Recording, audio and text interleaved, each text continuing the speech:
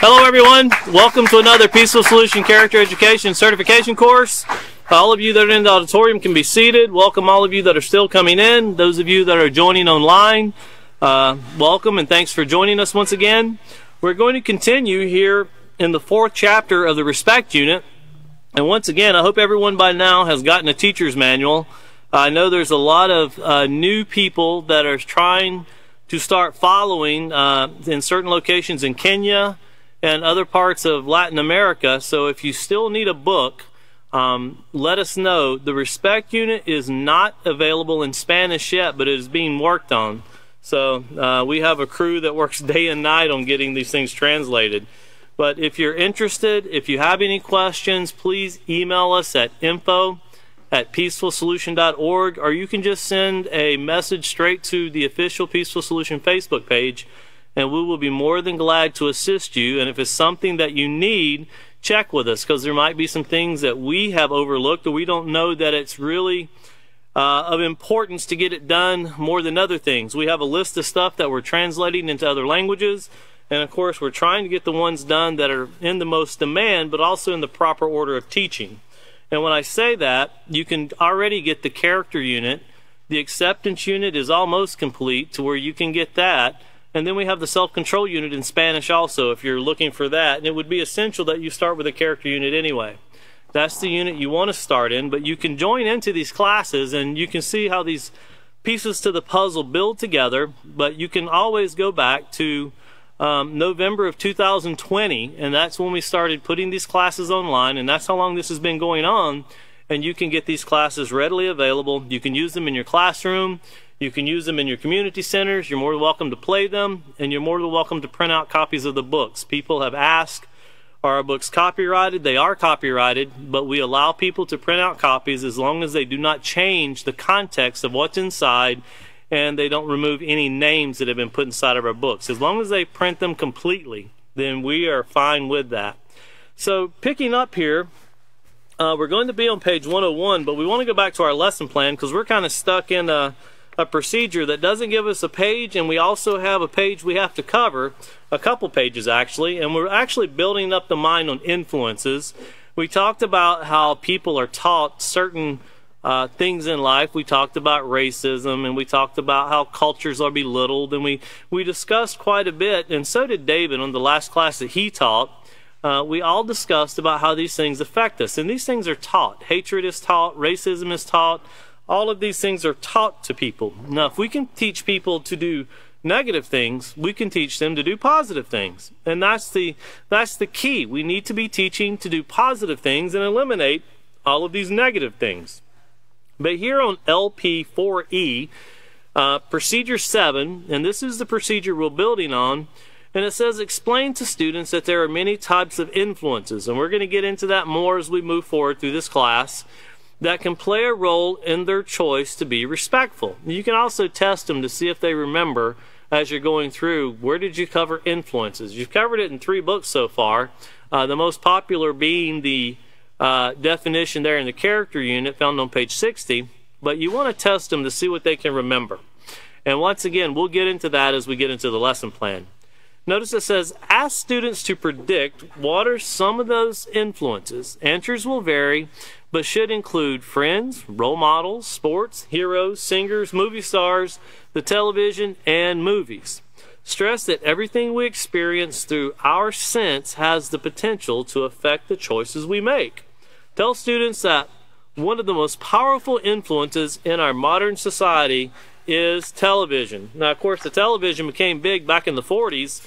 You know, it's almost like we try to imagine. I grew up in a life of television. Of course, back then they were huge. They were pieces of furniture is what they were. You know, they looked like cabinets. And of course, you know, you had the big, but it had a little screen in it. But it was a big mammoth thing. And now you get these flat screen TVs you can pick up with one hand. They're very light and they're as wide as you are tall. You know, and people today look at those and that's just a normal everyday thing. Or you have an iPad or any kind of, you know, device you can get. It's just a TV before your eyes. But speaking to, you know, even my parents and of course the author of the Peaceful Solution, a lot of them grew up in a time that there wasn't a TV in people's houses. You didn't have a TV. There was other things you did to occupy your time. And I remember hearing people talk where the girls, they spent a lot of time learning to cook. And they did a lot of things in the house because there was no TV to eat up your time. There was no cell phones to call your friends. Most of them didn't even have the other phone, and that's where you turn the little ringer so the lady at the phone company could listen in to you, or the man, you know, where you'd give them your little extension and they'd plug you in. But these things were not so common, and even the young men, they weren't able to get on the phone and talk to their friends either. So they did a lot of chores. They learned a lot of skills that were given to them by the people that they were working with. And this is what used to take place. And really, if you look at how America was built and the backbone of America, that's what it was built on. Whenever we got into a lot of entertainment and a lot of sitting and just watching the box, and it entertains you, and you can watch somebody die today and they're in the next movie tomorrow, or you can watch somebody kill 100 people, never goes to jail, and you root for him the whole way. You hope he gets the next guy. And these things were unheard of, just 40 years ago, 50 years ago. But our society has become now to see which movie can be the most gruesome, which horror film can be the most gruesome, which action film can kill the most people. There's a film that I mentioned a while back that I think it's already released out, and people are already destroying their minds with going to see it. But they brag about how there's a murder or a killing, is what they say, every 24 seconds is what they say. Now, I don't know how that, it seems like it'd just be a whole hour and a half of somebody killing somebody. But they said, no, there's a spot where there's no killing, but it kills so many people, it pretty much averages 24 seconds of killing. And I think, I'm not for sure why you'd even want to watch that. Those are things we put on TV and we call it horror. Think about what took place in Atlanta today with another shooting. It wasn't that long ago we had a shooting somewhere else. Wasn't that long ago we had a shooting somewhere else. And they keep taking place. One after another, after another, after another. And there's so many shootings that aren't reported that take place every day. Here in the United States alone, these things take place, and that's the land of the free and the home of the brave. Well, one of the downsides is you get shot. Just going out to everyday life, walking in a Walmart or whatever you want to do, you can get shot. Well, we're going to talk about these rules again. We stopped off on page 101, and of course these rules are influences. And most people don't realize that a rule is an influence. When you read a rule and it says that you must not or you should not, like when you go get your driver's license, you must stop at stop signs. That's a rule. And that stop sign is there, it's big, it's red, it's got 4 letters on it that's supposed to be tall enough for you to see. And here in Texas, whenever they have a lot of wrecks out at the country intersections, they'll even put flashing lights on the stop signs so you will know they're there. And they're important because they keep us safe. It's a rule. And when you break that rule, not only can you cause damage to your car, people get killed, especially in Texas where the speed limit's 75 miles an hour in a country road or on a country road, country highway, and you pull out in front of somebody or you don't see the stop sign because you're not used to that area and you run through it. It's a pretty horrific thing to see after it's all said and done. And there's no reset button. It's not like your video game where you can go back and reset it and go, I got to keep that rule this time. There's some rules in life, when you break them, you have to live with the consequences or die with the consequences. And that's a very horrific thing. But the question of the day, here back on page 101, it says, if there are rules guiding and instructing people toward the proper way to treat others, why do people disrespect each other in society? Well, of course, they're not following the rules. And we went over the ripple effect at the last class. We closed with that, reading about exactly how these rules that govern a group of people, that creates a society. And when society is adhering to these rules, you have a moral society. When society is breaking the rules, you have a very immoral society. And you can go online even today. The threat of annihilation because one country suspects that another country was trying to assassinate their leader. And that was all over the news today. And you think about what it takes, is the leader's life more important than You know, the lowest person that lives in the street? No, life is all life is valuable. Now that person might play a more important role due to the job that they've been given, but all life is valuable. So whether you're trying to assassinate the leader or you're killing one of the people that are just walking down the street with bombs, well, all of that life is valuable, but we like to differentiate things in society to where, well, if you kill one of them, you know, it's like when you're a soldier, it's almost like you're expected to give your life sometimes. If you go and die, well, you did it for your country. But nobody remembers you after that. They can put your name in Washington, D.C. on a wall. They can make a memorial to you. You know, just think about, and I'm not downplaying people that die in military or in war whatsoever. Just think about, you know, if you have a grandmother and grandfather's passed away, or, you know, a dad, an uncle, whatever. You know, when they first passed away, it's always on your mind if you were close to them. But as life goes, you don't forget them, but you learn how to deal with things. And that's the people you know and were close to. Now, the people you never even met and you never even knew, unless someone tells you about them, it's just a forgotten memory. And, you know, you can go, I've been to Washington, D.C. many times with the Peaceful Solution, and I've went and I've read names on the wall, the Vietnam Memorial. I've been to the World War II Memorial, to the Holocaust Museum. We've been to all of those things. And sadly, I don't remember any names that I read, and I'm not downplaying it because none of them were people that I physically knew because, well, those things took place before I was born. And I don't know that I had any family that died in Vietnam. I know I had family that were there and fought in Vietnam, but they all came home. But there's a lot of families that can't say that. Their children died, you know, their husbands died, and that even takes place through the wars today. And it's a value that's put on life that when we start putting that this person's life is more valuable than the other, that's when we start really breaking the rule. We need to see what we can do to preserve all life. All life is valuable, and we've covered that before. But going here, the question, or the answer to this question, as we said before, is both simple and complex. Many factors contribute to how people treat others, and whether or not they regard the rules that govern the behavior, and interaction. So some people don't regard rules. Some people will tell you, that rule's not important, not important. It's so important we did away with that rule. You don't even need it anymore. That was just a rule that was created to be hard on you. Really wasn't even needed. And once again, we talked about, and if you're a teacher, I hope you spend time doing this, and I hope some of you have tried to look at this. Go look at the rules, the laws of the United States that you're expected to adhere to. None of us know all of those rules. You know, when I recently went to Peru to meet with some people, I decided I wanted to see what kind of rules Peru has that might be different than rules the United States has.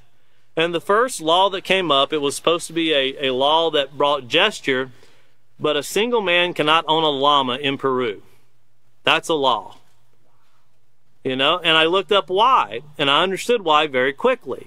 Because it spreads disease in society in Peru when they do that.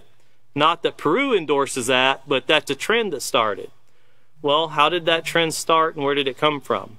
We also have rules, you know, in the United States that every year, especially in Texas, that, you know, they're laughable, but someone created them for something.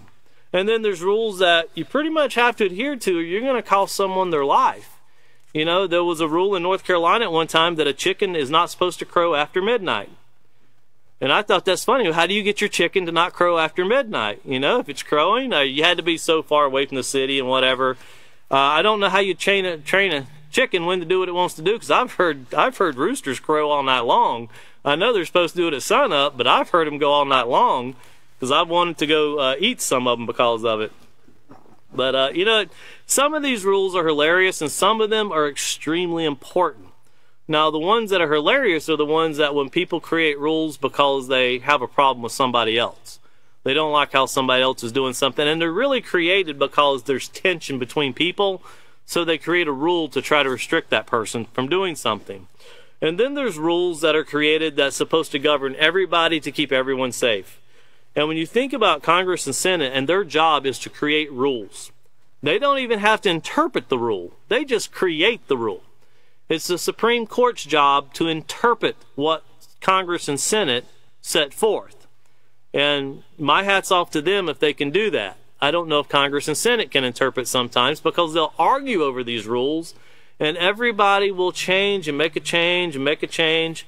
And if you've ever watched when they pass a bill, we experienced this by going there many times. I mean, those things will be that thick, a bill will be. And they will hand out those bills one night, and the next morning they're supposed to vote on it.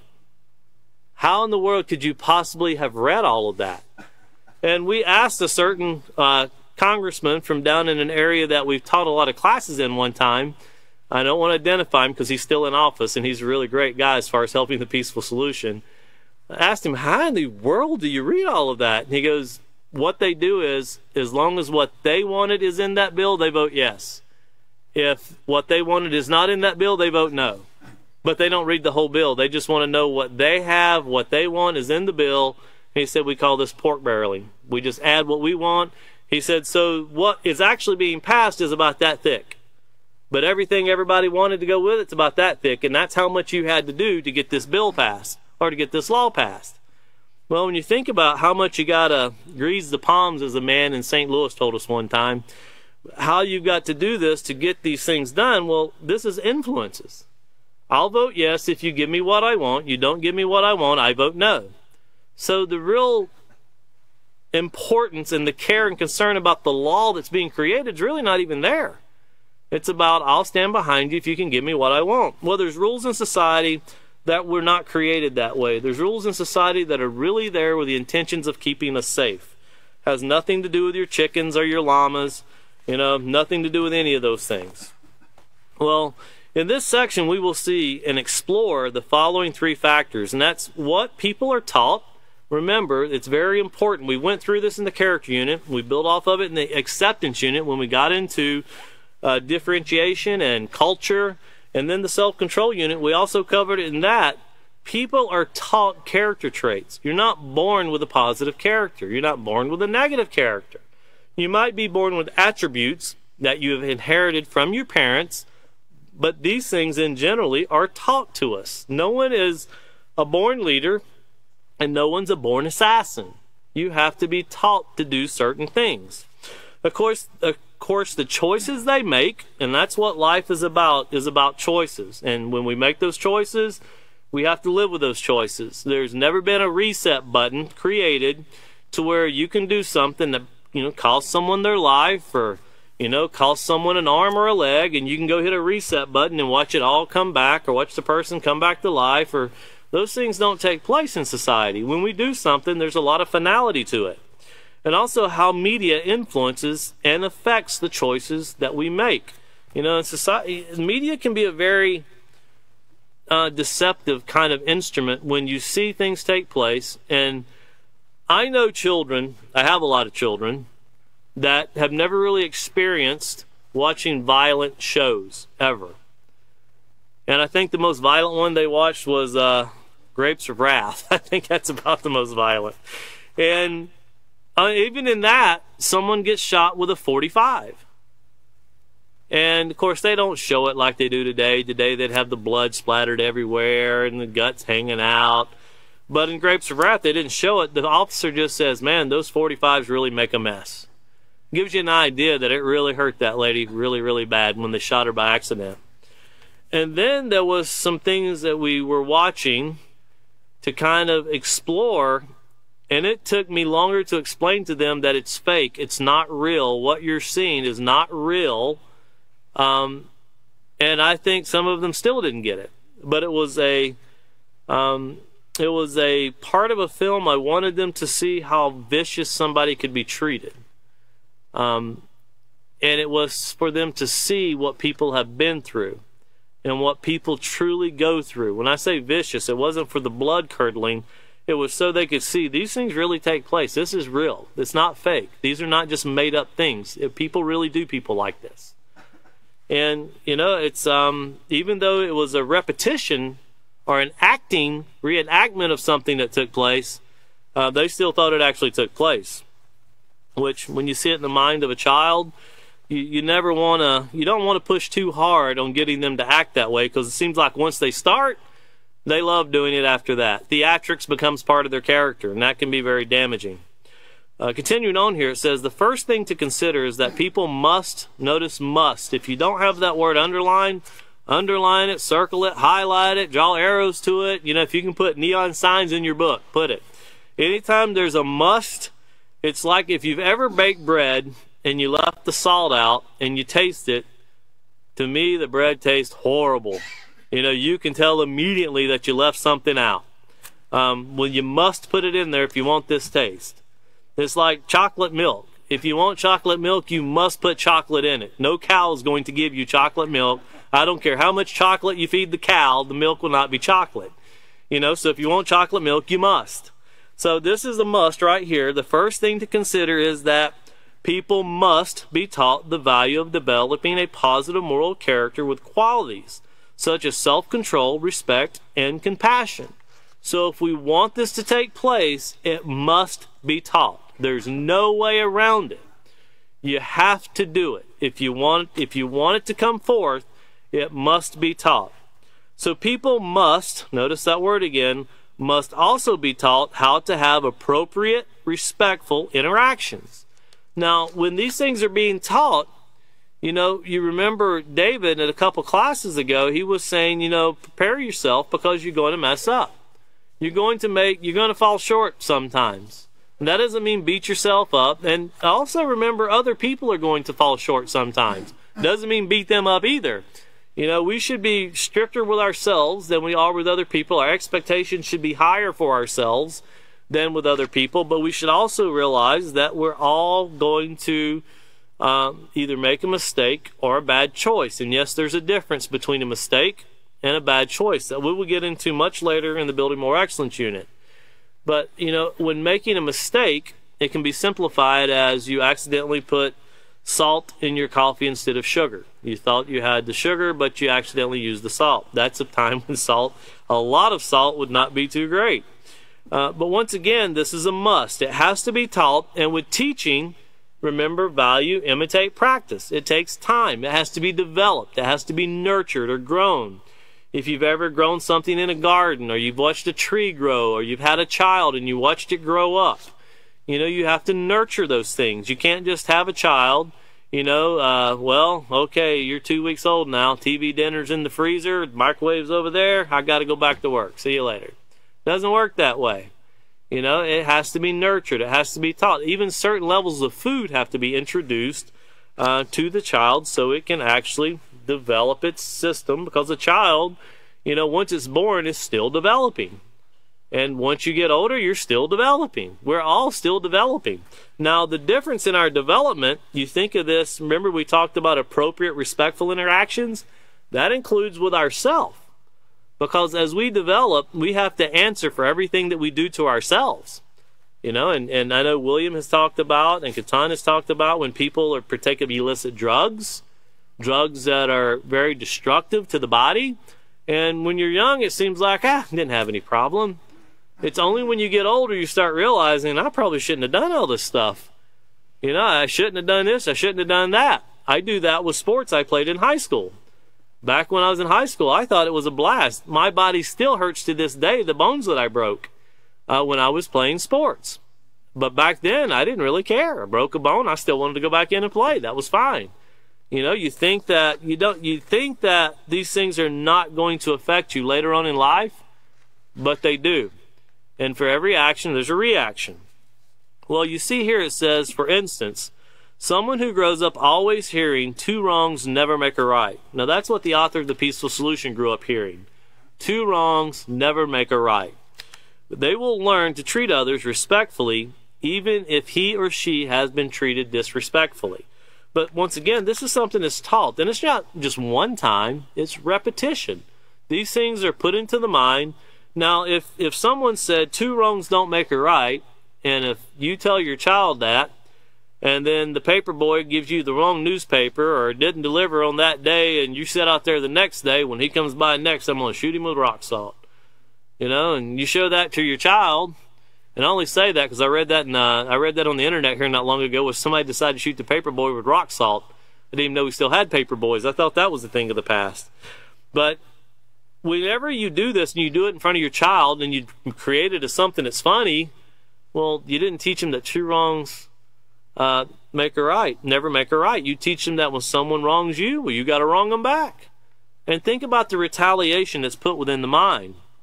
Well, if you notice here, if you don't have that in your hearing once again, but if you do have two wrongs will never make a right, you will learn to treat others respectfully, even if been treated disrespectfully. But if it's not put within your mind, you're not going to have it to access.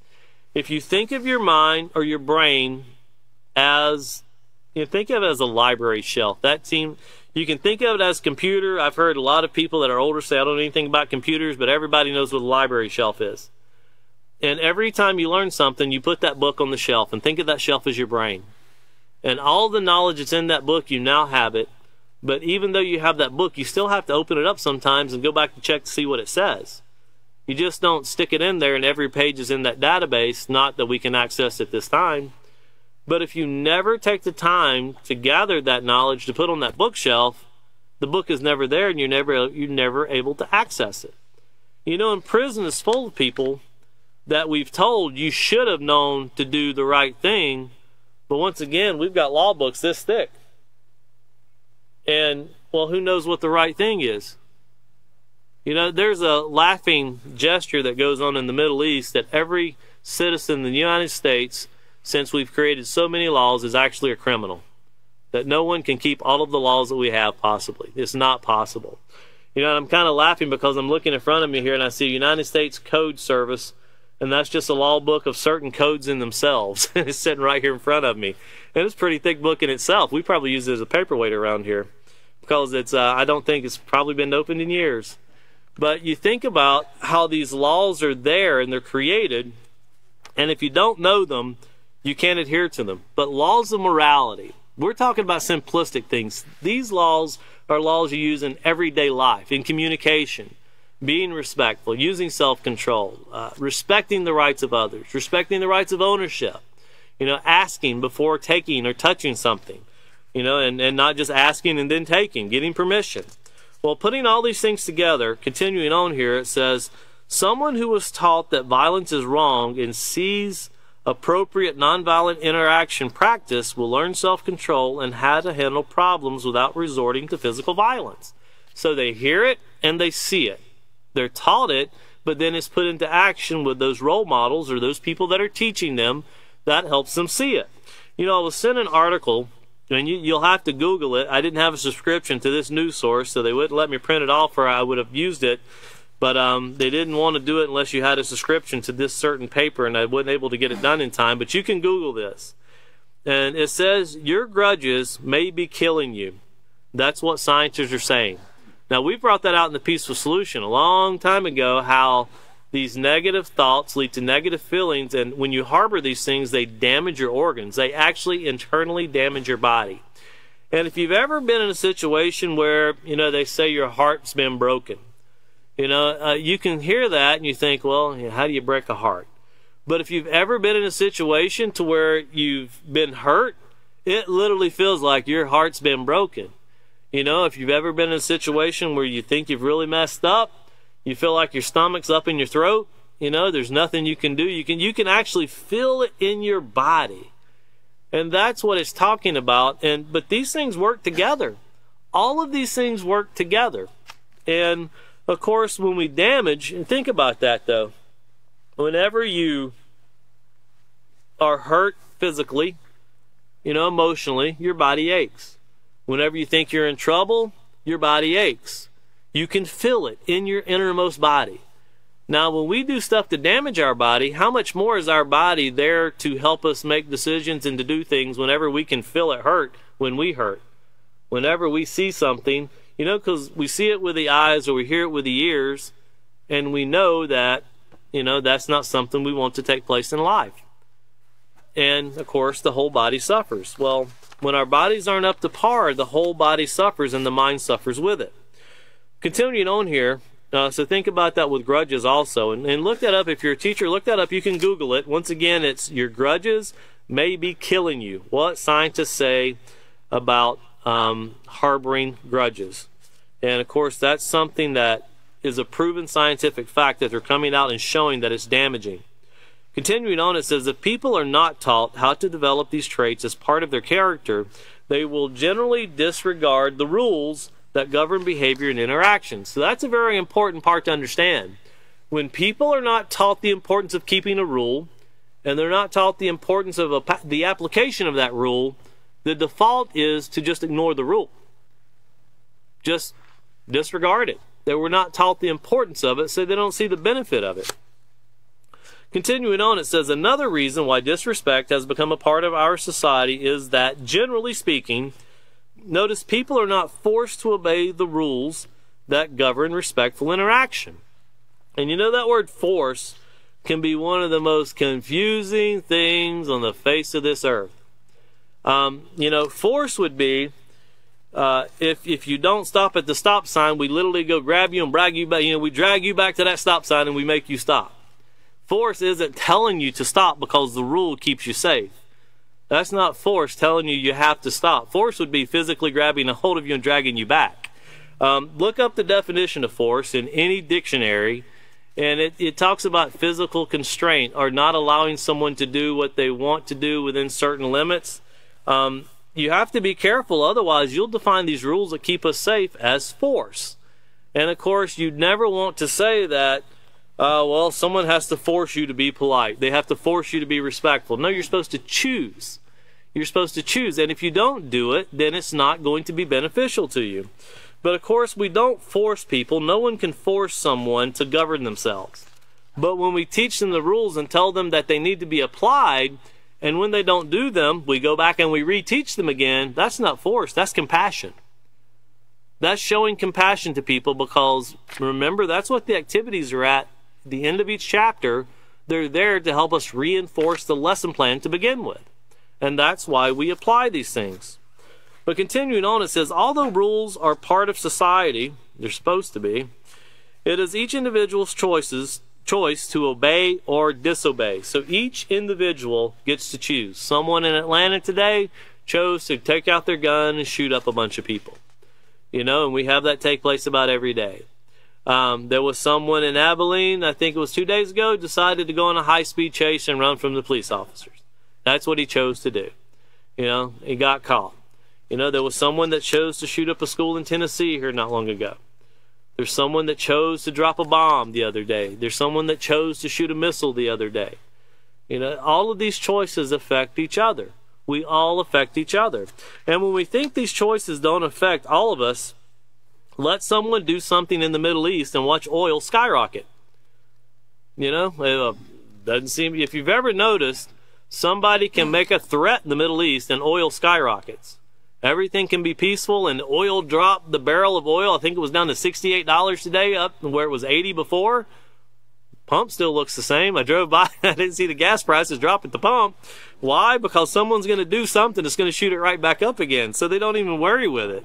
And of course, when you understand that, people think that these things change automatically. Now, I heard the author use this as an example one time. It's one of the best examples I've ever heard. That when people are taught to change, they've heard it in their mind, and when they start processing it, if everybody goes the right way, it eventually gets better and the problems stop. Gas prices are the same way. When oil drops, well, the gas is still in the containers there at the gas station. That's the oil they paid high dollar for, the gasoline. So the price didn't drop on what's sitting there in the container waiting for you to come pump it out. But if everybody minds their P's and Q's and dots their I's and crosses their T's, then everything can come down. Well, it's the same way with crime. If everybody would do it, it would start dissipating. Sadly, that's not taking place. Continuing on, it says, for example, people who know that stealing is wrong, raise your hand in here if you know stealing is wrong. I think everybody, and the reason stealing is wrong because there's something you have you don't want somebody to take. It affects you personally. And I've met people in prison, and you know, they always make me laugh, especially one guy I met in Tennessee. I asked him, I said, "What are you in for?" "Oh, theft." Because I've stole everything you can think of, I've stole it. If it wasn't nailed down, I stole it. I was like, "That's interesting." I said, "So what's your worst fear in prison?" He goes, "Somebody stealing my stuff." I thought, well, I guess. He goes, when you're in prison, you know, because he was indigent, which means he didn't have a lot of money. He couldn't get more. And he was guarding his stuff. And he said that, he goes, you know, coming into prison, I've learned that I don't like to have my stuff stolen. But he still had not come to grips that it wasn't okay to steal somebody else's.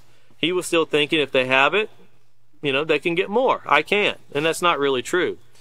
But think about this statistic here. It says, yet in the year 2000, now this is 23 years ago, in the United States alone, 407,842 people were arrested for robbery.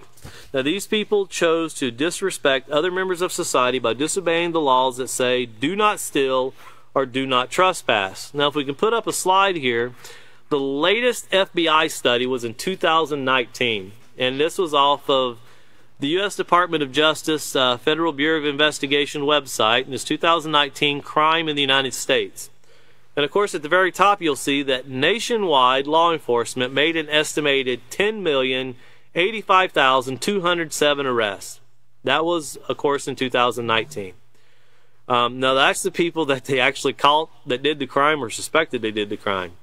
Of these arrests, 495,871 were for violent crimes. That's almost 500,000 people were arrested for what's deemed violent crimes. And 1,074,367 were for property crimes. Now it says, note that the UCR program does not collect data on citations for traffic violations. But you got over 1 million there. And then notice here, you know, you had 407,842 robberies. Notice here the highest number of arrests were for drug abuse violations. We see that a lot in Texas because a lot of drugs are trafficked up and down I-20. Interstate 20, estimated at 1,558,862 arrests. Driving under the influence, imagine it, driving under the influence, risking taking someone else's life because you're intoxicated. Over 1 million people were arrested. How many people you think do that never get caught? An enormous amount. And then larceny theft estimated at 813,073. 813,073. If we can go to the next slide, just so everybody can understand what larceny theft is. The FBI Uniform Crime Reporting, also known as the UCR program, defines larceny theft as the unlawful taking, carrying, leading, or riding away of property from the possession or constructive possession of another. So it's taking, it's stealing. You know, and here we're working on, we look at robbery in 2000 was 407,000. We take a look 19 years later, and we've doubled that. So we're not heading in the right direction whatsoever. You know, one person said, well, if you want to reduce it, just get rid of the law. So I guess if we want to reduce the 1 million people that were arrested for driving under the influence, we just need to let people drive drunk. That'll take care of the problem, right? Well, no, that's a law that's needed to keep people safe. It was implemented because people were dying, because people were not following rules.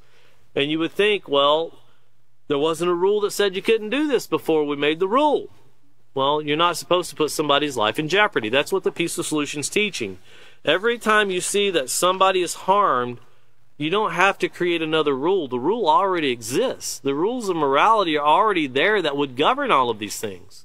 You don't have to pass another law and another law and another law. The rules are already there to show respect, to not bring harm to yourself, someone else, or the environment. To never do something that could do that is enough to say, don't drive while intoxicated.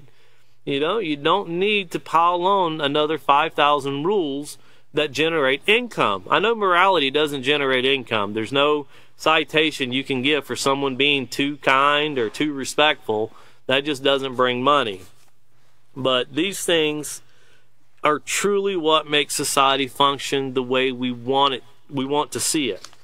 Continuing on here, it says, excuse me, these people choose to, and then speaking of the 407,000 or the,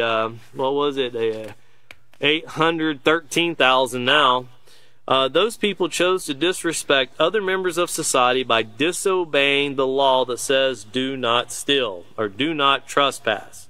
Now, here's another example. When you think about that, well, we'll leave that one alone for now. We'll address that at another time.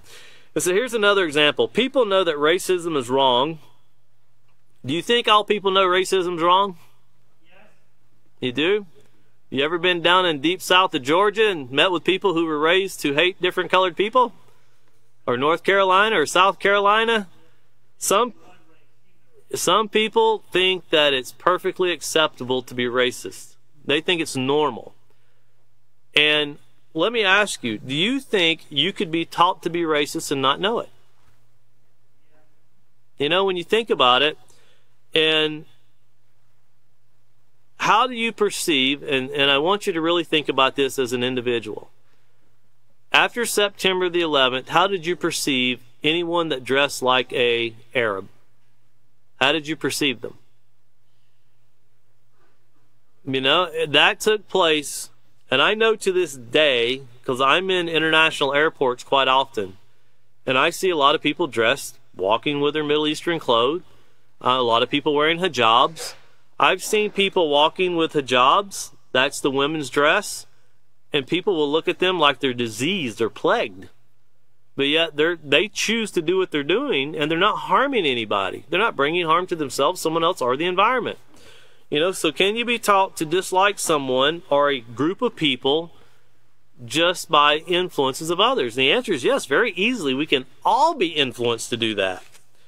So continuing on, it says, people know that racism is wrong, or they should know it, if they're taught they know it.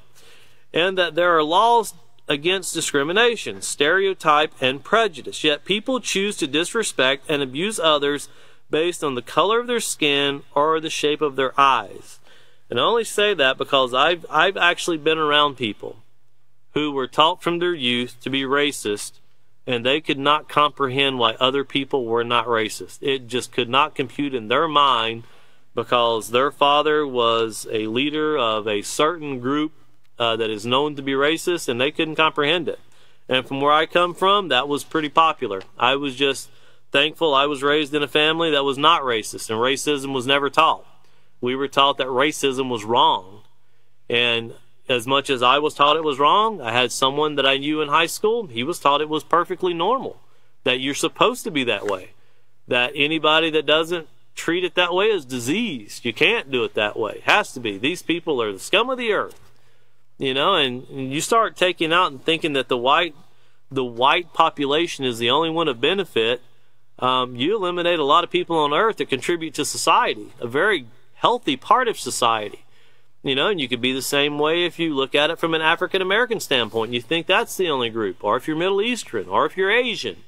When you start limiting this down, we as a society we're interdependent on each other. We need each other. And society operates that way. And we learned with COVID, when you take one of those people out, just take out the microchips from Taiwan. Take that out and watch all the major dealerships just cry. Everything shuts down. Well, I guess we needed that country after all, huh? And now they're ready to go to war over it because it became, well, I guess whoever has it, they have a lot of money. And then all of a sudden, South America became popular. Why? Because that's where you get the lithium for all the batteries and all the new electrical cars. So now we need to go in and we're going to have to start something down in South America because we're going to have to take over that too.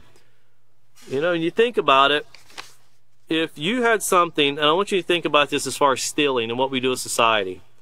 If you had something in your yard, think of a country, because this is in a triad area around Peru, Argentina. There was another one, I don't remember, it might have been Brazil, the tip of Brazil. But it's in a triad area with an enormous amount of lithium is being mined right now. And countries are getting ready to go to war over it because China wants it, the United States wants it. There's other countries wanting it because this is what they need for the electric cars they're trying to push so hard. And it's definitely needed, so they're ready to fight for it. But when you look at this, if you had something in your yard that society needed, why would I not let you develop it and sell it? Why should I come in your backyard, start digging up your backyard and taking what belongs to you? Well, we didn't learn that with lithium. We learned that with oil. We've learned if we want oil, we go into the country and we take it. And if you don't like it, well, that's fine. We'll just destroy your country. Well, now lithium has become the thing that is really building. And you're going to see that a lot more in the news as it takes place. People are ready to kill for these things. And you start wondering, why don't you let the countries develop their own stuff and let them sell their own product? Why not let them reap the benefits of what belongs to them? Well, if you don't do it the way that you're told to do it, you become like Venezuela. You have the world's largest oil reserve and you can't do anything with it. It just sits there. You have to find someone that'll let you sell your product. But society's not operating that way. We're really hurting society with this taking by force and acting in a way that doesn't let people benefit from what truly belongs to them. We're stealing. It's robbery. We prosecute people for doing it here in the United States, but what are we doing as a nation? What are other nations doing? Not singling out any certain nation, but what are people doing on a global scale? It's still disrespect whether it's done as a singular person or as a nation itself. Continuing on here, at the bottom of page 101, it says, our choices determine how we interact with others. Once again, think about this not just individually, but also globally. The ability to think and then choose based on what is right or wrong will define your character. It also helps determine your reputation. Choosing to obey the rules and respecting others are choices every member of society must make if we are to live in a world that is free of the abuse and violence that have become so commonplace. So if everyone in society has to contribute to this, that also includes leaders of society. That includes not going into other countries and taking what belongs to them. It includes not going into your neighbor's yard and taking what belongs to your neighbor. You have to be respectful of everyone's possessions. Continuing on here, looking over to page 102, and this will be finishing up where procedure 7 at, because the next page we're going to get into procedure 8. But we want to take time, and here at the very top you see that be careful of the choices you make because they can affect you and those you care about for life. And when you think about choices you make, remember we've talked about one of the most damaging things that we can do to hurt other people are the words that come out of our mouths. Remember they punch like a fist. They hurt. Remember, all the way back to the character unit in the 2nd chapter, we talked about how verbal abuse is just as strong as physical abuse. And this is something we can all fall into, and we have to be mindful of it. Because in society, it seems to be more common to just speak negatively about someone, and sometimes it's done just to make ourselves feel better. If I can make someone else look worse than me, then that makes me feel better. It's a very disturbing way, but it's very common in society. Continuing on here, it says, keep in mind that being taught to be respectful and choosing to act respectfully are two different things. If we can go to the next slide, and this is so you can put it in your notes, you can reference back to it. It's page 8. I didn't put the page up there, but it's page 8 of the character unit. And it's, if you remember, it's morals and what do they have to do with my character. Remember, morals are rules. And that's where you see, we talk about that dividing line between right and wrong. That's what we're talking about when we're mentioning that. And it's very important to remember that dividing line separates life and death, positive and negative, friends and enemies. It separates right from wrong. And it's all a choice. And at the very top of the page there on page 8, it says, regardless of culture, religion, or environment, there are some values that all people share. They're called moral values. A moral value is like a line that divides wrong behavior from right behavior. People from all walks of life, young or old, big or small, rich or poor, share some of the same basic concepts of moral value. And right below that you see that morality can be divided into 3 basic categories. You have behavior and attitude toward all life. Notice that's human, animal, and plant. Behavior and attitude towards possessions and property. And behavior and attitude towards the environment. And of course the environment, as we've discussed, is much more than just trees and flowers. The environment can also be the environment of where you are at, the community, the schools, the workplace. And continuing on, remember it said that moral principles in regard to human life means acknowledging and accepting that life is valuable, and notice all people have the potential to contribute to society.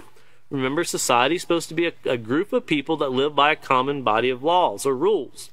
When you have a moral attitude towards others, you accept and appreciate that they have the right to live in peace, safety, and security. You can demonstrate a moral attitude by being respectful towards all people. This means not taking advantage of others, but rather showing them care and concern. So we started talking about respect all the way back in the very beginning, because remember, respect is to show care, consideration, and concern. Now notice an immoral attitude towards life consists of behaviors that devalue, they belittle, they hurt, and take from others both emotionally and physically. Behaviors that include name-calling, teasing, bullying, and discriminating cause others to feel inferior and disregard their worth as human beings. Physically hurting others includes being aggressive and violent towards them. It also consists of behaviors such as violating, that's rape. Rape is one of the most, and it's important that you teach your children this, teach everybody this. It's one of the most hateful crimes, most disrespectful crimes, the most careless crime that can ever be done to someone, and people say that people can recover from it. If you ever have daughters, you will stand against rape, and if you have sons, you will stand against rape. Rape doesn't know gender. It can be a boy or a girl. And if someone ever violates your child, that's something that no one wants to experience. I've talked to many people that have suffered this. And it does something to a person that it takes them an enormous amount of time to recover from. It's not just something you can delete all of this from your mind. It's something that you have to process. But once again, killing, kidnapping, or murdering. Of course, murdering is pretty final in itself, but kidnapping also is very dramatic. All of these things destroy, they damage, they hurt, they bring harm. They also create enemies where we should be creating friends. Looking back here on page 102, notice once again at the very beginning at the top of the paragraph, it says, keep in mind that being taught to be respectful and choosing to act respectfully are two different things. And that's what we were talking about there with the dividing line between what is right and what is wrong. Now, influences, notice, are factors that affect the choices we make. Influences are anything that can affect or change the way we think, feel, and act. And you see right there after that, you see a role model. Put that in parentheses, underline it, highlight it, do whatever you got to do, because as a teacher of the Peaceful Solution, whether we like it or not, whether we want it or not, whether we even want to be part of it or not, part of being a teacher of the Peaceful Solution is you become a role model. And as David said in a couple classes ago, as a teacher, when you mess up, that gets noticed a lot more than when someone who's not a teacher messes up. Because not only do we know, we teach that we should not do it. And that's something that we all ourselves can fall into. And, I'll remind you, if we can go to the next slide, this is something to put in your notes here so you can go back to it when you get to this section. And this is page 71 of the character unit. Oh, let's see, what slide are you on there? Should go to the next slide. There we go. Yeah, the influences are all around us. If you want to put that there for yourself, it's page 60. The influences all around us, page 60. I'm only skipping that one because we only have a short time left. But page 71 of the character unit, and it's mirror, mirror. And it's talking about looking at ourselves, examining ourselves. And it says, with so many negative influences in today's society, it can be a challenge to obtain a positive character. This is where having someone who has a moral character to imitate really helps. Imitating someone we look up to and admire. As babies, you imitate your parents in how to speak, when to smile, how to eat, and so forth. You develop your habits learn